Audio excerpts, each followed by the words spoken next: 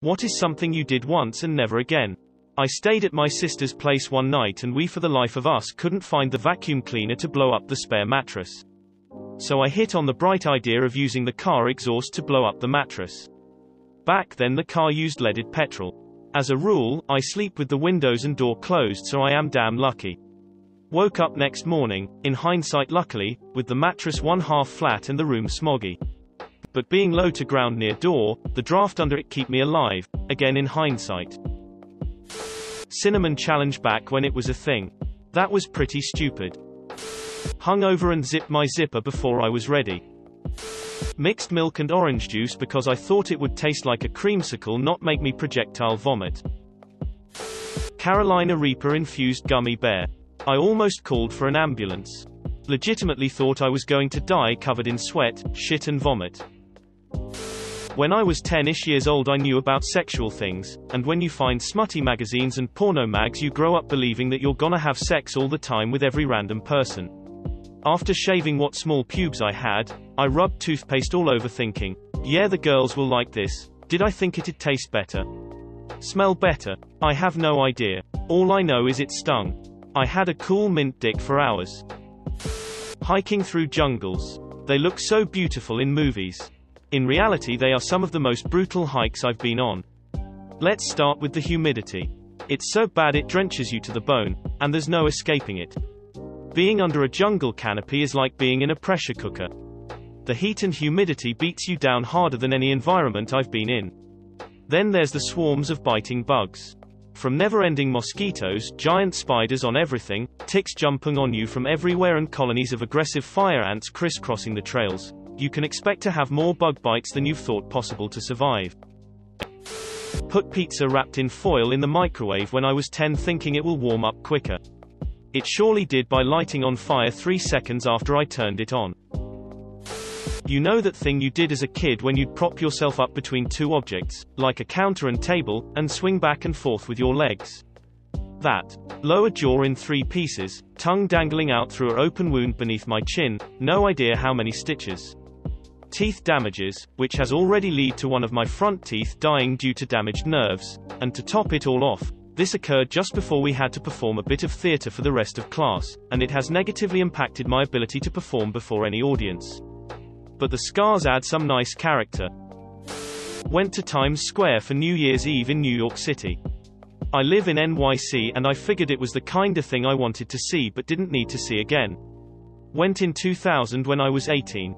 Got there 11 a.m. and stayed for 13 hours in the freezing cold but with close spots to the ball drop and screen. I'm glad I did it. I'm also glad I've never done it again. Edit. Thanks for the awards. Cool seeing others who had a similar experience or who were there that day themselves or even at the exact same age. Got more karma and awards than I've gotten in 4 years and it actually kinda made my day, so thanks again. Did heroin for the first time and wasn't into the sensation at all. The same roommate that talked me into heroin talked me into smoking some crack to even out. Luckily I wasn't a fan of either and never did either ever again. Jumped out of a perfectly functional airplane 45 years ago. Not paying attention to currents when swimming in the sea, and going anyway when there's a red flag and no guard. Dumbest shit ever. I was with my 2 brothers and my father, happily splashing around. Suddenly we turn around and the shore just got very far away. So we start swimming back but the sea is stronger than you. If you stop 5 seconds to catch your breath you lose the progress you did during the last minute, and that's precious. I was young so I don't remember it is a legit life-threatening situation, but my bros and dad still got chills when talking about it. I jumped off a roof barefoot when I was a kid, I'll never do that again. It was an older house and the roof was low to the ground, so it seemed okay, but my judgment led me astray. I landed on a stone entryway and immediately collapsed to the ground. I had to crawl my way back inside and it was extremely painful. The reason I did this is because the bathroom door jammed shut and I had no way out. Old house. Didn't break anything but my feet were bruised. I'm surprised I didn't break anything from the hard impact. Removing paint from a table. I still need to finish sanding the thing but that was a nightmare. Who paints a table with like 30 coats? Edit. used Citrastrip Safer Paint Remover, then scraped the flat surfaces with a scraper, then used steel wool on the other parts, rinsing the chunks of paint off in between as it gunked up the steel wool real quick. Then repeated the process a few weeks later, then used a belt sander on the flat surfaces, now just need to hand sand the other surfaces. It's like you want to quit but you are too invested at that point. Assume the green stuff on the sushi tray was avocado. Spray deodorant on my arse to cover up the smell of my farting. I was 6, once that spray hit my bullet hole, the burning began. Stayed at a bed and breakfast. I'm not social enough to socialize with people during breakfast. Bath salts. Tried some from a guy who went by Asian Billy. I did about enough to cover the head of a framing nail and was pretty much having a panic attack for the next 8 hours. I went to a casino with the other people I was working with and Asian Billy and sat at a blackjack table and just said, "I have no idea what I'm doing, sorry everyone if I mess up your bets." Everyone was cool and I ended up winning $175. Tried to intervene during a street fight. Got shot for my troubles. Got drunk once with friends under the Ambassador Bridge drinking 120 proof rum from duty-free shop. Puked my guts out. Can't stand the smell of rum since and it's been 53 years. Cocaine. I remember feeling alive, feeling like myself for the first time, feeling like I was bursting at the seams with creative ideas. I was finally the person I wished I was, as creative as I wished I was, and as motivated as I wished I was. I felt like I had found the secret holy grail of success and happiness. Then I thought, oh, fuck. This is why people get addicted to it. So I vowed not to do it again and went back to being depressed and unmotivated. I stole a tester eyeliner from the makeup section at a store when I was 17. The security guy took me aside in a small room and questioned me, asked for my information, and to scare me, he said this would always be in my record and companies won't want to hire me anymore, and I burst into tears and had a panic attack. He said he'll let me off if I pay double the price of the eyeliner, so I did and he let me go. Now, I don't know how much of what he told me was real and if the resolve was legitimate, but if he tried to just scare me into not becoming a serial swiper, it worked. When I just found out about masturbation, I used dish soap as lubricant. At first it was fine, but I didn't wash it after. The next day I woke up with skin peeling off the top of my dick. I could barely take a shower, it stung so bad. Never again. Used Nair to remove all the hair from my junk with little effort. Don't ever do this. A drug that to this day I don't know what it was. Made my knuckles and face go numb and I went into a fit of rage.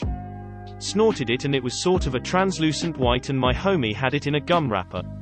I wouldn't have done it but I was already high on other pills so I didn't think twice to really find out what it was. TLDR, mystery drug. Spelunking, cave exploring. For starters, it begins and ends with going through a million bats. And the journey in between is just too dangerous, in the last place in the world you'd want to get hurt. And super tight squeezes are freaky. Climbed the stairs up the CN Tower. It's a twice-a-year thing for charity. My friends and husband were all like, yeah, come join us. It's so fun. No, ~249 ~144 flights of stairs is not fun. I've done it once. It's crossed off. Never again. Edit. Okay, it's only 144 flights of stairs, and 1776 steps. Sure felt like a billion, but this post has gotten some traction and I feel guilty. Opening a link in Reddit when someone else in the comments said not to. So when I was really young I liked to play military or something and one time I wanted to be a hostage, and escape from it to fight the bad guys like an idiot. However I couldn't get the tape to work myself so I asked my brother for help. So I went onto a cabinet and had my brother do it. I was excited to escape and fight the bad guys, then I woke up in my dad's car dizzy, confused and dazzled. What had happened was because I was an idiot, and my brother was too, I was tied up on top of the cabinet so when I wanted to get down I basically faceplanted so hard my mom said it looked like I got murdered. I amazingly only had a broken nose. So I never played hostage again. I was a stupid kid. Skydive. Nope, didn't help with my fear of heights. When I was a kid, my neighbor invited me to hang out with this new friend from school. He brought us about a mile across farm fields to a house he enjoyed stalking behind and watching for hours. Never saw him again, but always wondered if it caught up with him. Edit for clarity. My old neighbor met a new friend at their school. I went to a different one. The new friend proceeded to walk us across town to the house he'd been stalking.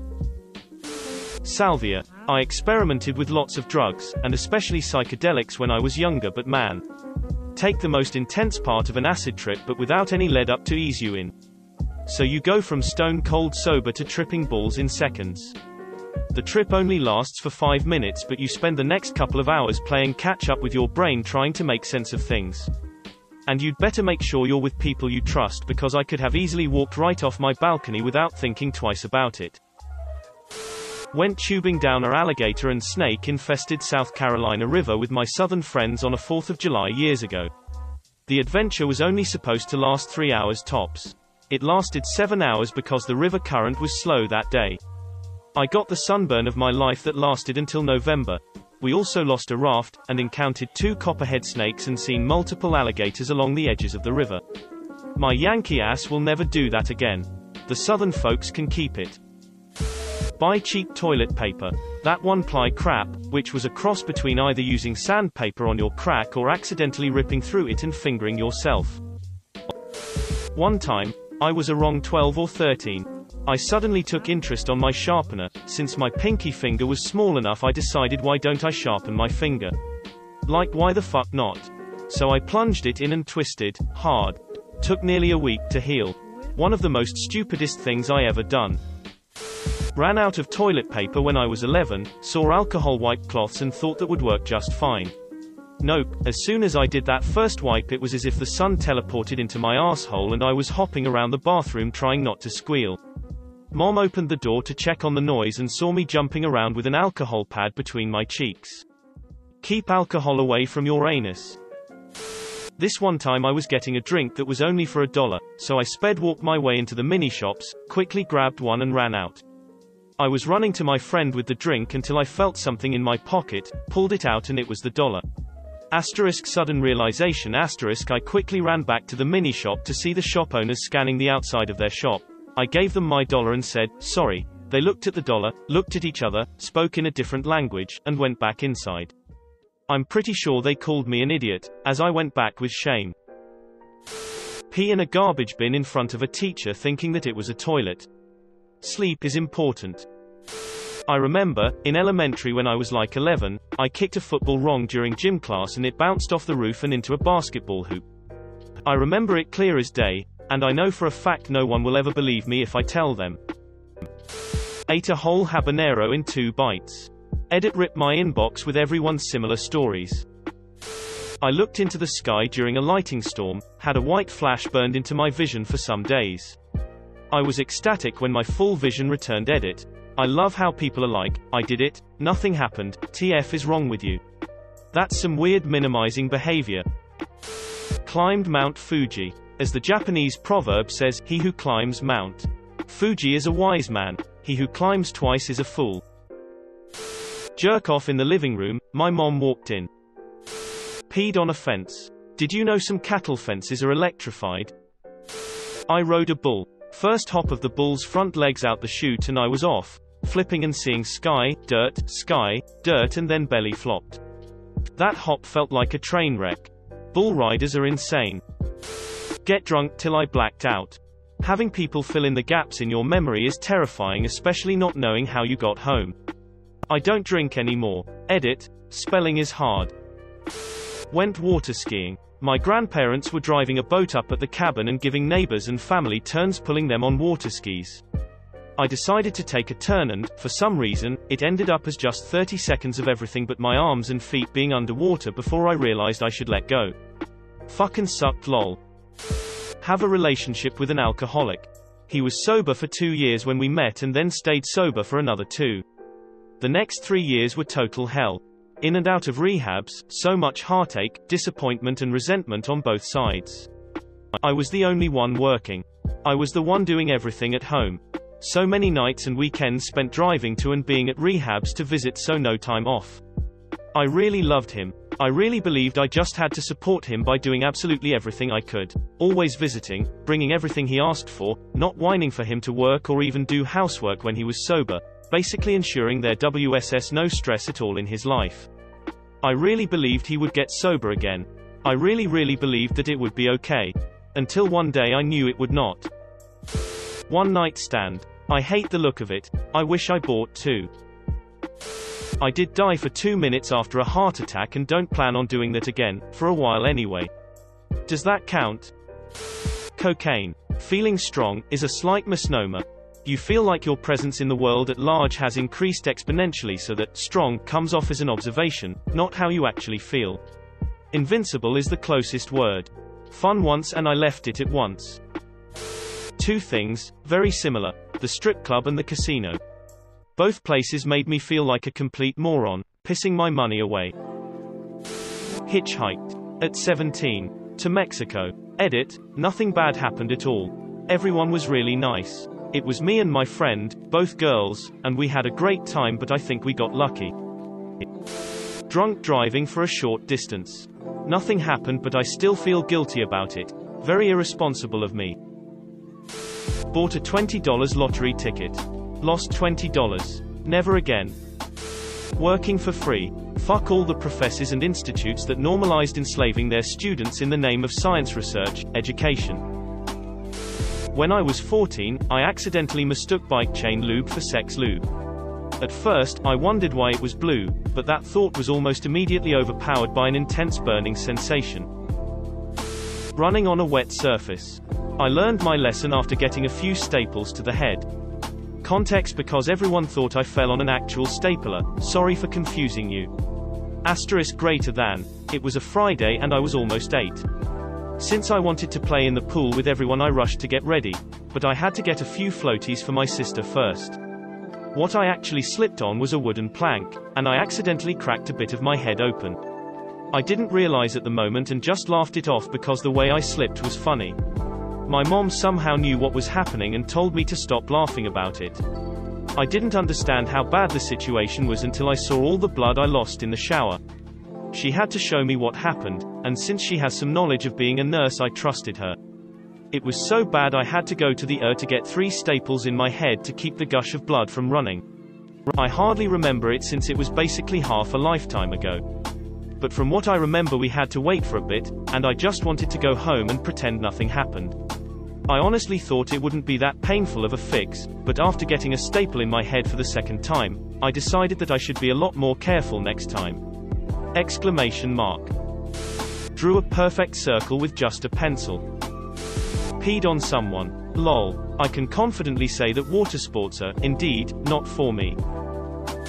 I was maybe 4 or 5, in the back seat of my mom's boyfriend's Cadillac with my brother. He punched in the cigarette lighter. When it popped out, he showed it to me. I immediately stuck my finger in it to touch the pretty warm glowy thing. Same age. Came across my first Portuguese man-o-war in the ocean. I kissed it because it was pretty. Cheat on a partner. Learned the hard way as a dumb teen that this is one of worst things you can do and only ever leads to everyone involved getting seriously hurt. Enlisted in the military in a combat arms job. Wiping chocolate-covered fingers all over the freshly painted hallway walls. Got a real ass whooping for that one. If you liked the video, please consider subscribing and liking. Any feedback in the comments would be greatly appreciated so that we can make these videos even better. Thanks for watching Upvote Stories.